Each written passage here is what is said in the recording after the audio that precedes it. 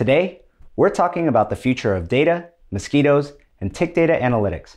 I'm Anthony, and welcome to This Week in Cloud, where we serve you the lowest latency news.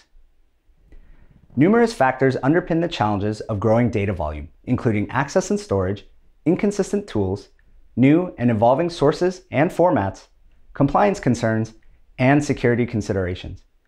To help you identify and solve these challenges, we've created a new white paper, The Future of Data Will Be Unified, Flexible, and Accessible, which explores many of the most common reasons our customers tell us they're choosing Google Cloud to get the most out of their data.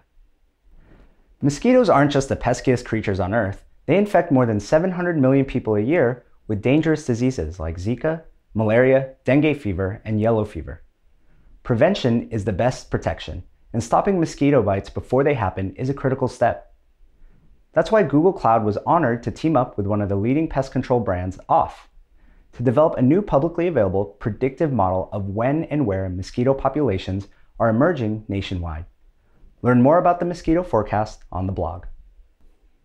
We just published a blog post announcing Google Cloud's latest STAC M3 benchmark results. Following up on our 2018 STAC M3 benchmark audit, a redesigned Google Cloud architecture achieved significant improvements, up to 18 times faster, up to 9 times higher throughput, and more. Read more about these results and a white paper on how we designed and optimized the cluster for API-driven cloud resources on the blog.